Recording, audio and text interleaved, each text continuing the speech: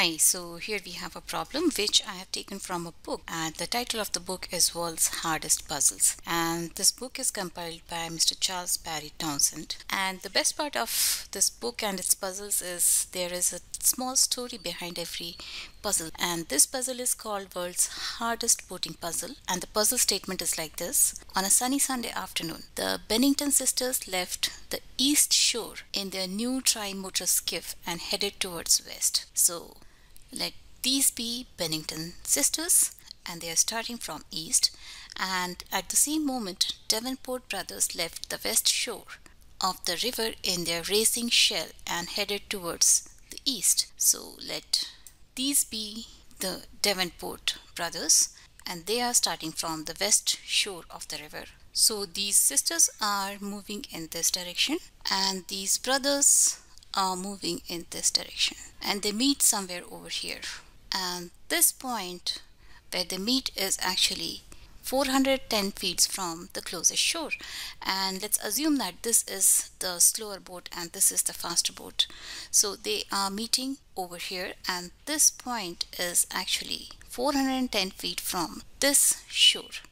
And after this they both continue their journey and reach the opposite shore. So these people will reach over here and these girls will reach over here, and after that each crew spent an hour ashore and they headed back across the river for home.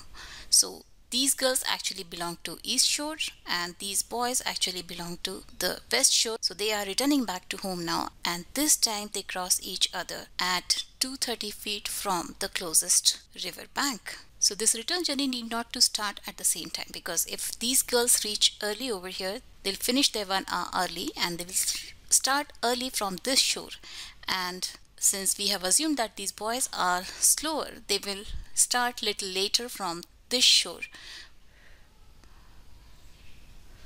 and they will meet somewhere over here. So suppose if this is the line where they meet for the second time and this was the location where they met for the first time, and we are given that this distance is 410 feet and this distance is 230 feet, and we are asked if we can find the width of the river. First time the Davenport brothers and Bennington sisters are meeting here, so this much was the distance covered by the Davenport brothers and this much was the distance covered by the Bennington sisters, and they were meeting at this line. And after that they continued their journey and Bennington sisters reached over here, and at this shore they finished their work in 1 hour and they again start the return journey and they reach till here, right?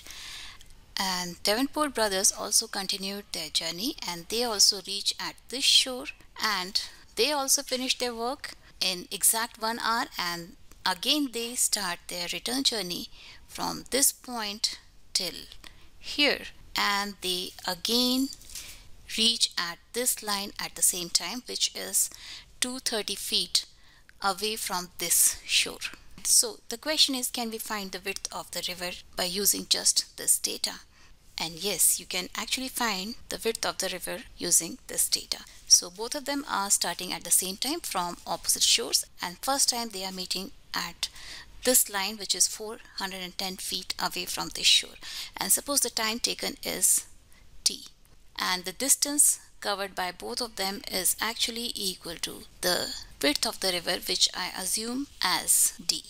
So together both the boats actually have covered the distance equal to the width of the river in time t, and when they meet over here at this line, the total distance covered by both the boats is actually 3 times the width of the river, right? This much is one width, this much is the second width, and this distance plus this distance is actually equal to the third width. So the total time taken to meet at this point will actually be equal to 3 times the time taken by both of them to meet at the first point, right? Because when they meet here together they have completed 3 times the width of the river. Okay, so now let us talk about this boat. This boat starts from here and covers the distance equal to the width of the river plus 230 feet. So the width of the river plus 230 feet will actually be equal to 410 multiplied by 3, because this boat covers 410 feet in t time. So in 3 t times it will cover 410 multiplied by 3 feet, right? So d will actually be equal to 410 multiplied by 3 will be equal to 1230 minus 230 feet, or this will be equal to 1000 feet. So this is actually a very interesting problem which you can solve in few seconds only, provided you don't get confused that you are not given the speed of the boats, you are not provided with the time. So this was named as world's hardest boating puzzle, but yes, you can solve it in seconds. So that's all for this video, and I'm planning to take few more puzzles from this book because there are lots of interesting puzzles in this book. So for those videos, keep watching Math Smart, subscribe to it, and don't forget to press the notification bell, because then only you'll get to know about my new upcoming videos. So bye bye till then.